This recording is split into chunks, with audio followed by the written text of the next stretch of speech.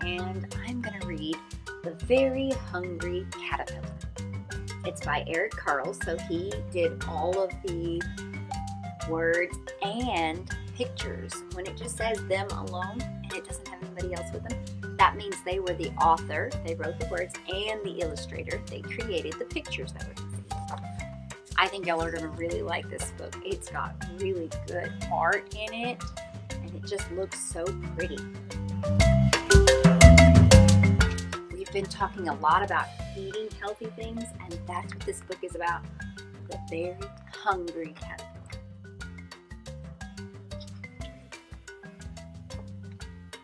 In the light of the moon, a little egg lay on a leaf. There's the little egg. And look, the moon looks like it has a little face in it.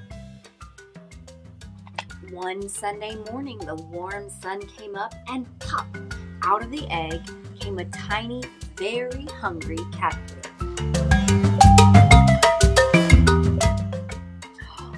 He started to look for some food. On Monday, he ate through one apple, but he was still hungry. He comes out of the apple now. On Tuesday, he ate through 2 pears, but he was still hungry. Still hungry after 2 pears. On Wednesday, he ate through 3 plums, but he was still hungry. 2, 3 plums. There he comes out of the plums. On Thursday, he ate through 4 strawberries, but he was still hungry. 1, 2, 3, 4 strawberries. On Friday, he ate through 5 oranges, but he was still hungry. Oh my goodness. It is Friday. It's the end of the week, and he's still a hungry caterpillar. Oh my goodness, friends. You cannot believe what happens on Saturday. Look at this. Look at all the different things. Let's see.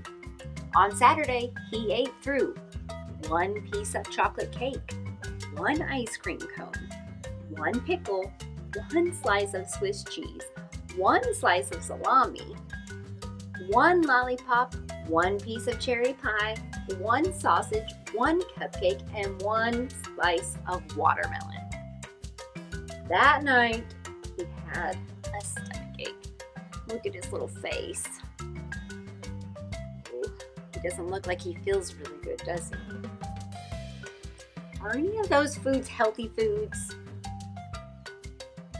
No, they're not really. You had some fruit early on, but fruit has a lot of sugars in it. Oh my goodness.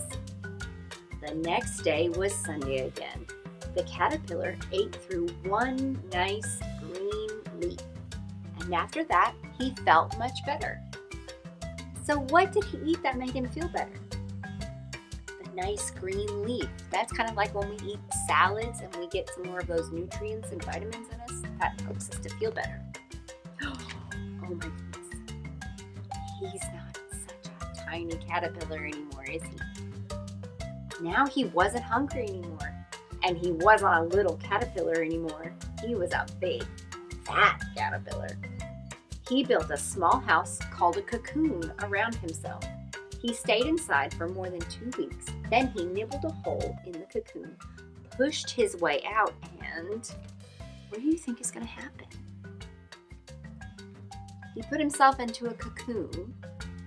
What do you think is going to happen? I think you might be right. Let's see. He was a beautiful butterfly. Look at that. He wasn't a caterpillar anymore. He changed. That's the end, friends. I hope you enjoyed that book. That was a really good one. Bye, friends.